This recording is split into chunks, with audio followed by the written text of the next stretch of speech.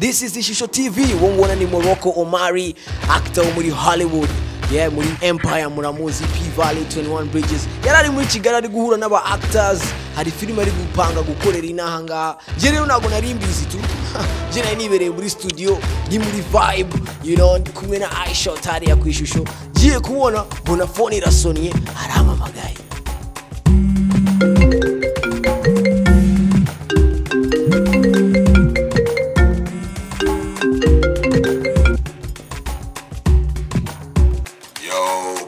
What's up, man? This is Morocco. I'm in Kigali, brother. Yo, hit me up, man. I'm chilling down here. I want to grab a bite to eat, man, real quick. Alright, hit me up. Aho rero nahise nsezera Aisha ndambwira ni bro turaza kuza gusubira nyuma reka mpure na Morocco.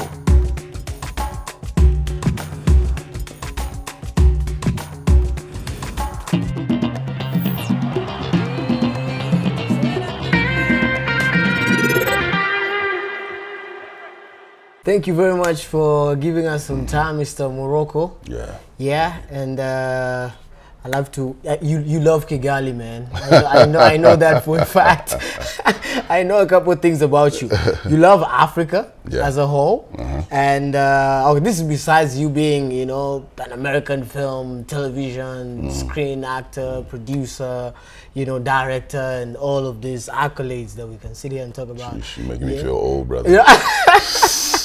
Yeah, how many years in the acting night? 26? Yeah, about 25, 26 years. Yeah, that's dope. That's awesome.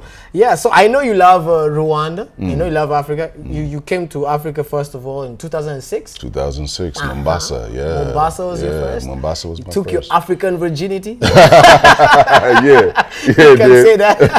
Yeah, it did. Yeah, and since then you've been to how many? I know you want to tour 54 countries. Yes, it's been 18 countries so far. 18 countries so far. I've been since 2006, and Kenya was my first.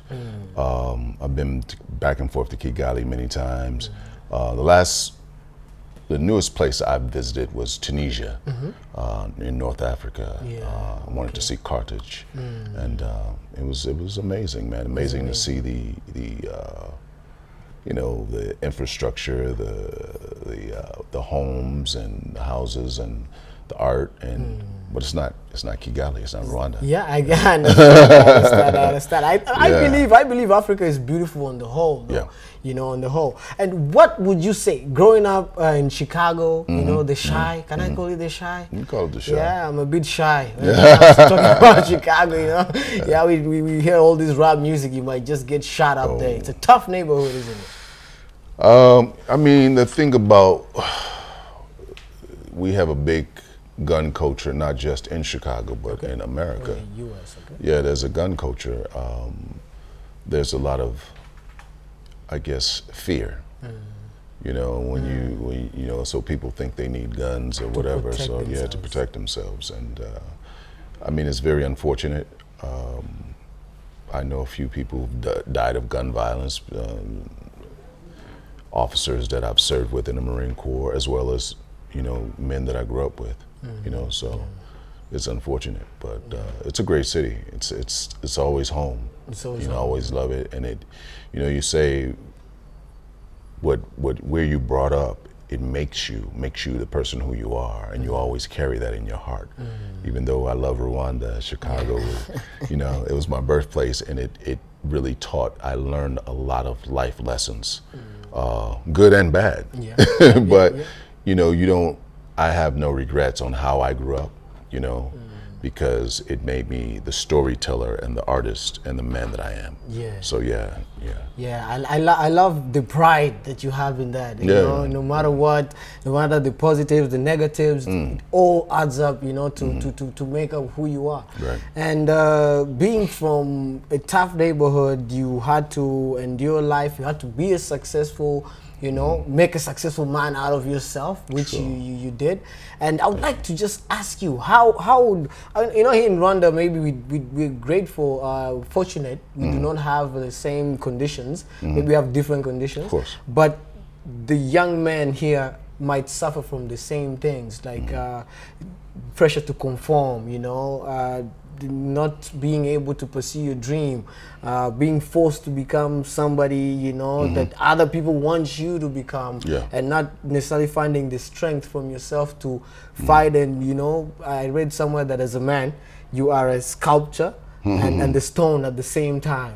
You know, you're the one who's making the, you know, the art, and you are the stone at the same time. So what advice, you know, life advice that have you maybe got as a man, you know, that you can transform, you can give us Rwandan young men over here that can help us really, you know, make the best out of ourselves? Well, I mean, it starts with a dream. You know what I'm saying? And you have to say, okay, if this is what I want as a career, or this is the kind of lifestyle I want, how do I go about it legally to have it? You know what I'm saying? Important, to have it. You know, what are the sacrifices? What is the work I have to put in?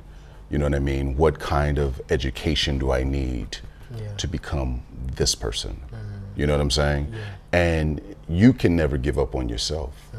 If you give up on your own dream, who's going to support it? You got to believe it. You got to want it. Every morning you got to wake up and you got to work towards your dreams and your goals. You know what I'm saying? How do I get here? What do I need? I mean, you know, the young people today, you have so much information. Everybody carries around a pocket computer. So anything you want to know is on that computer, pretty much that phone. And you have to say, how do I work towards my goal every day? Every day. You know what I mean? And it's hard. You know what I mean? I came out of the military.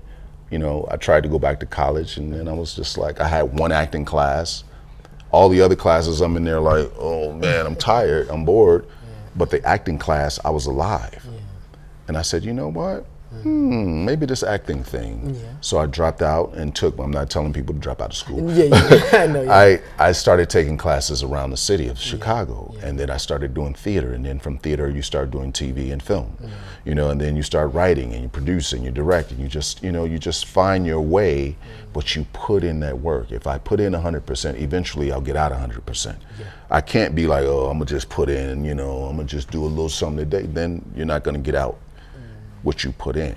You know what I'm saying? So you have to invest in yourself. You have to say, okay, no one else has to believe your dream.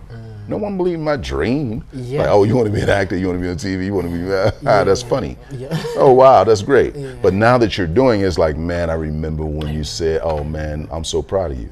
You know what I mean? So you have to believe in your own dream. As big, make it as big as you want it. You know what I mean? You have to. You're the only one with the frequency to understand or to visualize. And the mind believes what you tell it. Whatever you feed your mind, you know what I mean? If you feed it positivity, and I'm successful and I'm gonna make it and I'm gonna be, I mean, my hero is Muhammad Ali. His brother said, he said at 10, 11, 12 years old, he said, I'm going to be the most popular athlete in the world. And he became that. 10 years I'm going to be the greatest. And he became that. You know what I mean? So a lot of you, if you listen to a lot of successful people, they always had this mentality and they fed there. Jim Carrey, he said he went up to the Hollywood Hills before he made it, used to look down at all the lights and said, I'm famous. And he wrote himself a check for $10 million and dated it and got a film. Yeah, you can look this up, and got a film and buried that check with his father. His father passed away and became this successful movie star. But he fed his mind, this is what I want. This is what I want. This is what I want. Today I'm going to be this. I'm going to do. You know manifest. What I mean? You have to manifest your destiny. That's what it is. Wow, I love that. Yeah. That's beautiful. Thank you for that. And so back to Africa. You have toured. Oh, you have visited 18, and there's still more on the list. Sure. And what would you say differentiates Africa to like Africa as a whole, not the 18 different countries, just Africa as a whole, as a continent? What would you say differentiates Africa to the rest of the places you visited? Like the rest of the countries in the world that I've been to? The countries. Well, I mean, I can say I come here to relearn what humanity is. Humanity, what it is to be human, to be respectful, to smile, to look people in the eye, to be humble, to hear the stories and see the traditions, because that's something that we African Americans have been cut off from. We don't have our, we don't, you know, we can do our African ancestry and say, oh, okay, I'm from here, but we don't have the traditions. We don't have the food. We don't have the music. We don't have that. We have to find it. You know what I mean? Whereas I have friends who are Zulu or Xhosa or I like that. Or you know, or, yeah, you say better than me. Or Maasai, which Wow. and they have their tribal marks. Yeah. You know what I'm saying? My friends who are Yoruba or Igbo, they have their marks, and you're just like, wow, this tradition, this family, this. It's something. It's you know, like the tree has its roots, and the foundation of it, and that foundation is strong in Africa. So my connection to Africa is that. It's just like I come here for all of that. You know what I'm saying? So compared to my country, where you know, and we all have, every country faces something. You know, no country is perfect. Yes. You know, but I don't have to deal with racism. You know what I'm saying? So my country is, you know, under the last administration, it just got really bad. And it's still, not saying it was, I don't even think it was ever better. It was probably just not as out in the open, as transparent as it was. You know what I'm saying? Yes. And I love my country. I fought for my country. You know what I mean? I put my life on the line for my country, but you know, it's like that sibling. You just like, I don't like you today. I love you, but I don't like you. Man. You know what I'm saying? Like, it's some things about you that I just don't like. Yeah, I don't agree with this. And so I come here to get my humanity back. That warmth. It's relaxing, and especially Rwanda. It's very relaxing for me. You know? A friend of mine told me that Morocco is building a house in Rwanda. I was like, no, he's building a home. That, man? He's building a home. Yeah. Big facts. And I read all over. I see on the news. I see we have some African Americans, some you know, celebrities who are now coming back to Africa. Good. And there's some Akon interviews where he's like, it didn't used to be a thing back in the day, you know, but now, you know, we have more African Americans more open, you know, to visiting the motherland. Yeah. So in your opinion, what would it take to have ultimately more African Americans visit? Because I read comments that these videos, like a virtual tour, you know, around Kigali, virtual tour around Kenya, Nairobi or something, and you always see the comments, people are like, wow, I'm from New Jersey, or I'm from, I don't know, LA. I never thought Africa was like this. Wow, I love these videos. I want to come and see it for myself. So what can we do maybe collectively as a people to inspire more African Americans to visit? Well, it's not really what you people can do over here. It's not what the brothers and sisters in Africa can do. It's more the media in America. Okay. You know what I'm saying? So if the media, you know, media is one of the strongest, you know what I'm saying, when it affects your mind. So if you only show Africa as, when you see it, Ebola or some kind of HIV or famine or, you know what I'm saying, African killer bee, you know what I'm saying? If that's the only image they show in America, you know what I mean? That turns people like, oh man, because you know my family is still like, my grandmother lives in one of the toughest neighborhoods in Chicago. Yeah. And she's like, you going to Africa? Be careful. I'm like, what? Be careful? Yeah, I understand. You got like 600 mass shootings in America last year. 600 mass shootings. So it's more of the media has done a job on us. They really did a job.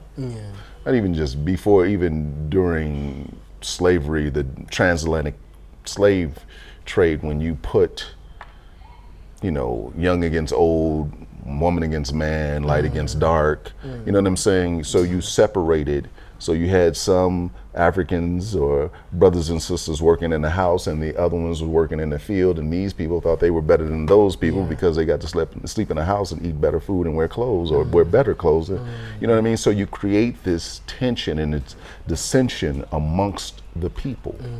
You know what I mean? And every generation, you're passing it on and passing it on and passing it on, and you're getting further and further away from the African culture. Yeah. You know what I mean? You know, once upon a time, when we first landed in America and South America, all we wanted to do was get back. And then 2-3 generations on down the line, it's like, Africa, what's that? You don't even know that, you don't speak the language anymore. You don't study the religion. You know what I mean? Connected. You don't eat the food. You're totally disconnected. Yeah. So you become more westernized. So now you have this generation 400 and something years later, they're like, huh? Africa? I don't want to go there. Because they're afraid. Okay. Because of the stigma, or because of the few African brothers and sisters you meet in America, and maybe they were mean to you, or maybe they didn't show you love, or you know what I'm saying? And I think that a whole continent speaks for those few. But if a brother and sister from America is mean to you, or don't show you respect, you don't write off African Americans. So it makes no sense. Americans. So it's we have to get rid of our own brainwashing, and I think the more of us are coming. Since I've been coming, I've brought probably over 20 people here. Wow, and they've returned and they loved it and they had a great time. And I always give them a guarantee. I'm like, if you don't like it, I'll give you your money back. Wow.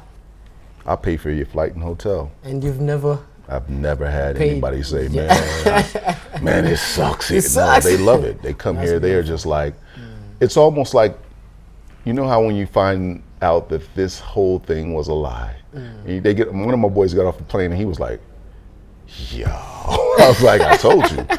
What you thought? You know, get off the plane, there's gonna be lions and lions coming. We gotta fight lions to get out of here, or something like that. No, you know, no, it's not like that, man. It's like it's really paradise. Wow. When you look around, you're just like, man, this is paradise, man. Wow, I love it. Yeah, I love that. So, as a person who has been on the line before, do you think we all agree that war is not a good thing, peace over war, right? Yeah. But is it possible to live in a world without war? Is it a possibility? Wouldn't that be beautiful? Right? I mean, wouldn't that be beautiful? I would like to see that day. I just don't, I don't know if we'll ever see that day, because it's just like, if you find billions of dollars worth of gold or some kind of precious metal somewhere, there's going to be someone who wants to go down there that's not a part of that country and wants to go and usurp the wealth. And get it, And how do you do that? Then you start fighting. Yeah. You know what I mean? Yeah. And as the two birds fight over the worm, then the eagle scoops down and like, here I am, I'm gonna let y'all fight over here so I can go and get this. And that was the plan. So I mean, I think, when you have greed, people want more power, different religious beliefs or whatever, man, or it just, I don't know, man. People have their strong beliefs that it's like, if you just sit back and you listen, like I like to learn about different religions. I grew up, I was just curious. Let me find it. Let me read a little bit of this. Let me learn a bit about that. Let me figure this out. But everybody, it's just like, no, I grew up this way and I'm going to be this way and my kids are going to be into my grandkids. And you know what I mean? So it's hard to, as we say, to ever see that day. Yeah, it's the brainwashing of, this is how I am, and people hate you and they haven't even had a conversation with you. Yeah, it's crazy, isn't it? So you are pescatarian. Where you getting this road? This is weird, man. Where this guy come from? I just want to see if I want. Who do you work for real, man? If I'm going to get inspired, maybe, because it's the first time I've heard of pesca. I know vegetarians, vegans. I have friends who are vegetarians, and it's the first time I've heard of a pesca. So I would like to ask, just what are the benefits that you have seen? As maybe I might be a pesca. I might join in. I mean, it's like I gave up beef, like red meat, when I was about 26, 5 years ago. But I'd stop eating beef, and like once a week I'd have this sandwich that they make in Chicago, and every day I ate that sandwich, I felt like very tired, very lethargic, like, oh man, because your body's processing the meat. So I said, all right, I'm gonna give it up. I gave that up. And then like, as just December 27, 2017, I said, you know what, I'm gonna stop eating chicken, and I'm gonna stop eating turkey for like 30 days. Okay. Let me see if I can do it, you know, because I love some chicken, man. I love some bird, man. I'm sorry. Some bird, yeah. So 30 days have turned into now. 2017, wow. December 27, 2017 up until now, I've only eaten fish. Unlike, you know, Rwanda and other countries in Africa, our food is a little bit you know, the chicken's like this, yo. The chicken wing, like, huge, it's like, yo, like, what's up? You're like, yo, I'm eating this big chicken right now, right? So the food is big, man. They're pumping it up with some muscle, bro. And you have to search for organic food. Oh, right. You know what I mean? And not that the fish is organic either, because a lot of times it's farm raised or whatever, geometrically modified, and you just. But I said, let me just eat fish, and I haven't missed, you know, chicken and turkey. You know, I mean, you know. I'm like, oh man, I like to get some, you know, Jamaican jerk chicken, but you know, you smell it, you're like, oh, well, let me get the jerk fish. Give me that. You know what I'm saying? So, so I can get it. So yeah, man, I'm good. It's just been cool, man. It's been cool. It's been healthy. And then you look at the history of your family on both sides. So there are health problems, and that's because they eat whatever. So I was just like, well, let me be a little bit more stricter with my diet. You know what I mean? And take care. You have to take care. You just like take care of your body, so you eat to live or you live to eat. You know, and I have to be very specific. Now I cheat, but I'm just like, I'll eat. I'll try to eat good and stay away from fried foods and all the sugars and stuff. I'll just try to eat, you know, as well as possible. Organic food. Yeah, that I, especially in America, bro, you gotta be careful. You'll be dead, like, yo. I understand. So let's dive more into your work a little bit. You know, you have acted, of course, in all these movies, dope movies, you know, thank you. TV, film, theater. I haven't watched any, you know, theater plays. No, I don't think they're online or anything like that. Thank God. Thank God. Yeah, but you have acting workshop. I've seen that you've been in different African countries. You've been in Botswana, you've been in Nigeria, Kenya, Uganda, Rwanda. Am I missing anyone out? Cameroon. You know, and you just get there, you meet filmmakers, African filmmakers on the ground, local filmmakers, you have a conversation with them, you have workshops with them. You know, what inspired this, you know? You know, like the first one was in Botswana, and that was great, and I was like, "Ooh, this is good." And then the second one was in, I believe, Kenya.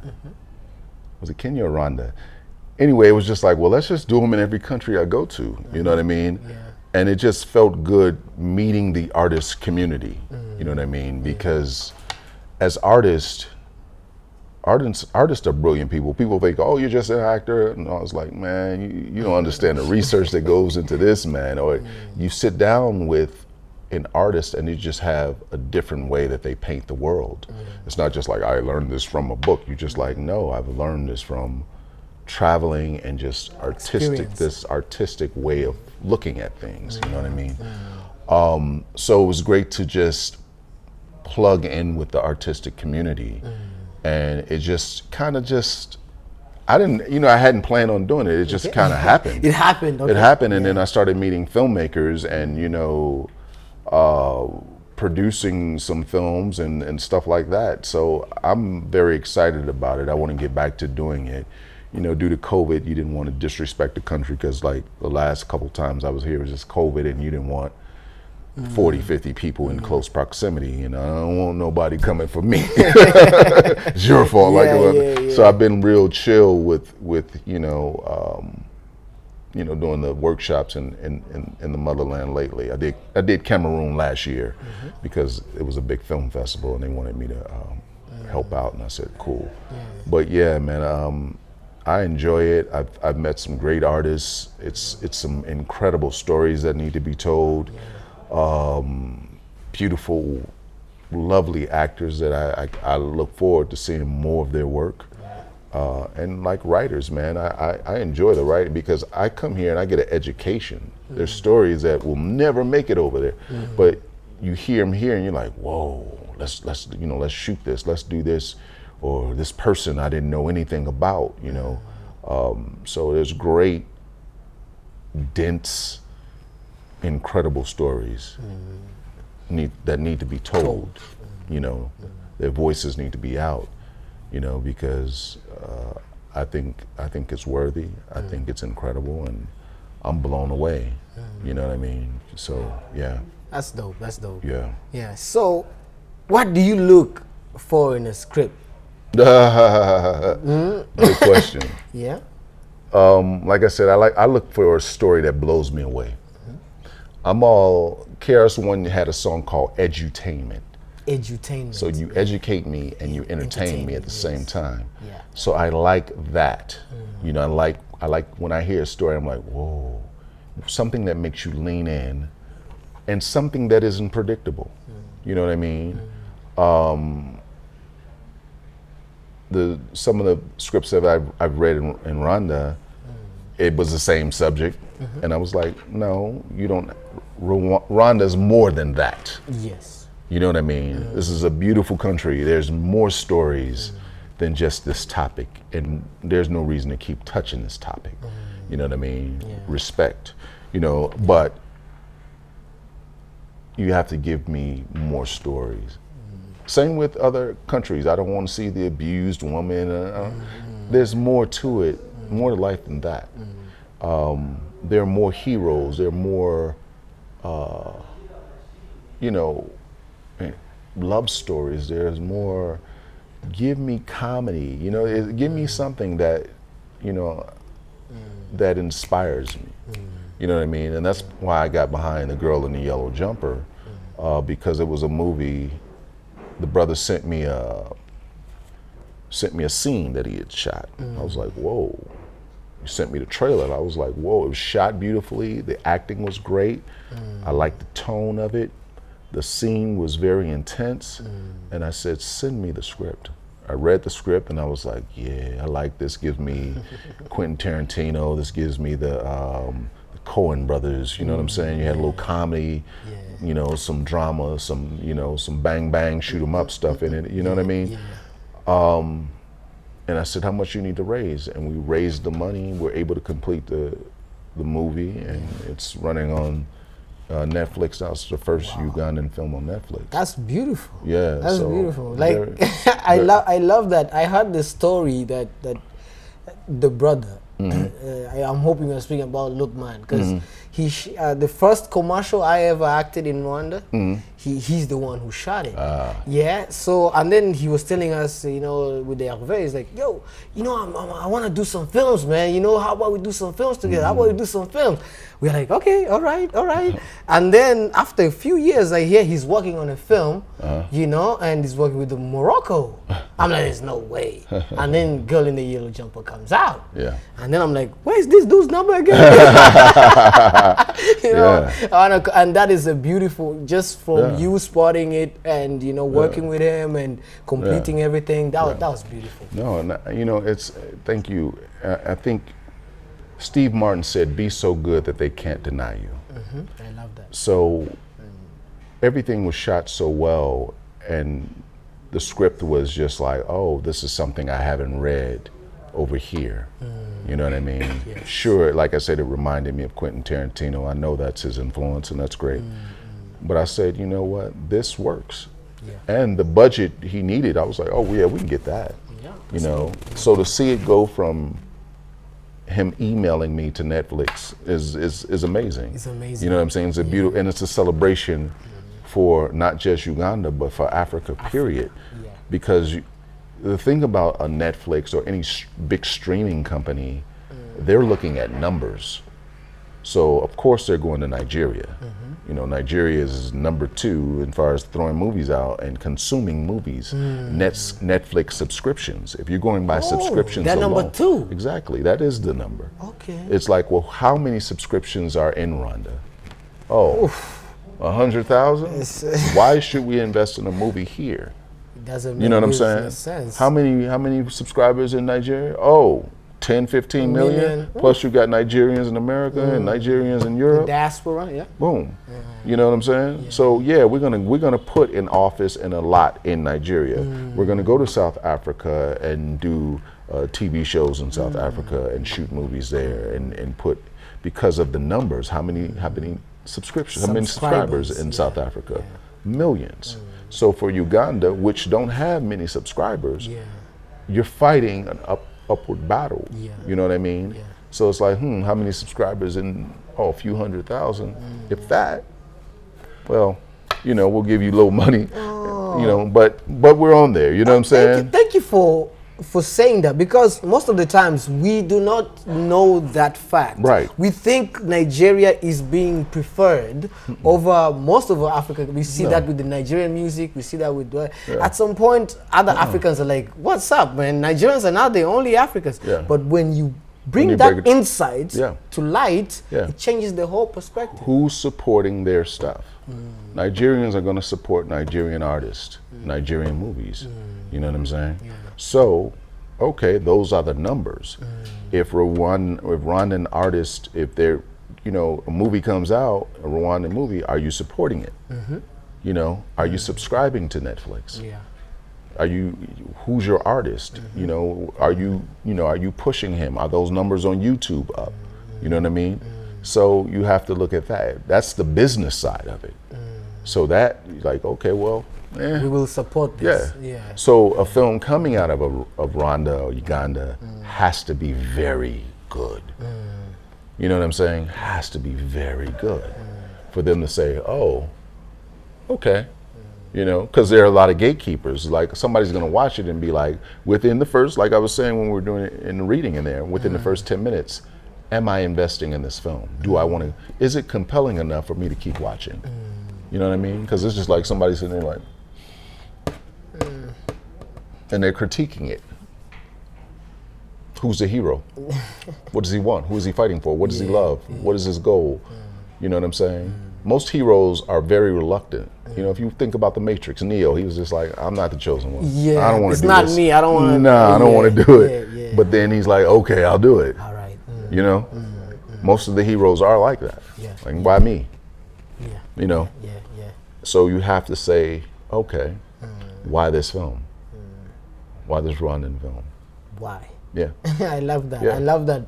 Why? Why? You know, I'm taking that question to my fellow, you know, Rwandan filmmakers, man. Let's try to up the ante a little bit, raise our standard.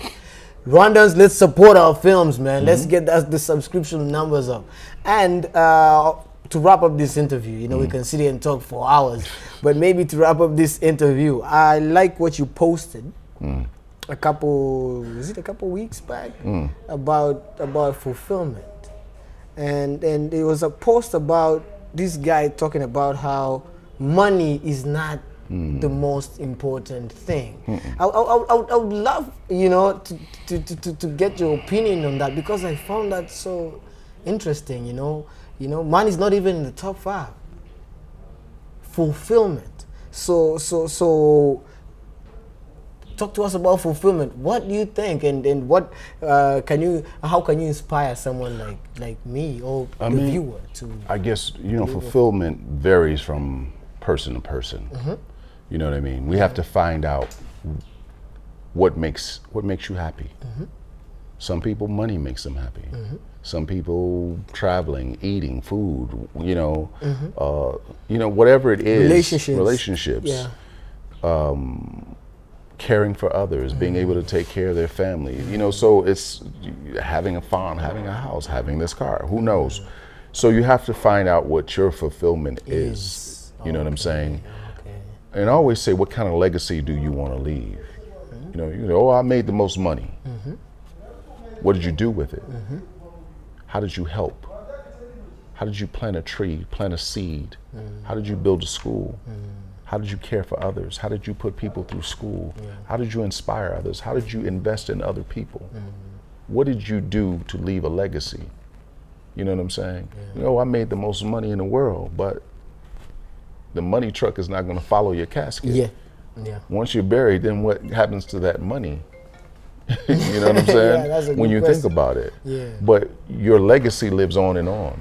I'm talking about Muhammad Ali now. I was just talking about Hannibal, you know, Hannibal Barca. You know, you talk about today's Muhammad Ali's birthday, Martin Luther King's birthday. You know, these are legacies that are left. We're not talking about how much money they made. We're talking about how they touched the people, how they changed the world. The impact they had on people. You know, we'll be talking about Rwanda's president forever. For generations to come, and how he changed the world, how he impacted the people, how he brought this country, the size of this country, to be big, huge, to attract people from other countries, myself included, to come here and want to invest. You know what I'm saying? So it's how you touch the people. I was in Cape Town and went to Robben Island where Nelson Mandela was imprisoned. And I got to see his garden and see the cell and hear the stories of him, because the guy, our guide, was in prison with him. So he told us this, or at least that's what he said, but he told us, you know, the stories about Nelson Mandela. And I've never met him, you know, but I was just like, I'm interested in the greatness of this man and someone who could spend 30+ years of his life in a cell. You know what I mean? And the mental fortitude that it took to go from prisoner to becoming a president of a country. So we talk about the greatness of these people, not the greatness of their bank accounts. You know what I mean? I mean, sure, some people are like, oh, Mansa Musa, but Mansa Musa was a king. He was the richest man that ever lived, but it wasn't just his money. You know what I'm saying? He did a lot of great things, but we're not going to be, oh man, you know, I want to be a billionaire. Okay, you get $1 billion. You see a lot of millionaires and billionaires in America, and they've lost their minds. I'm not calling no names. You know what I'm saying? But they seem very, extremely unhappy.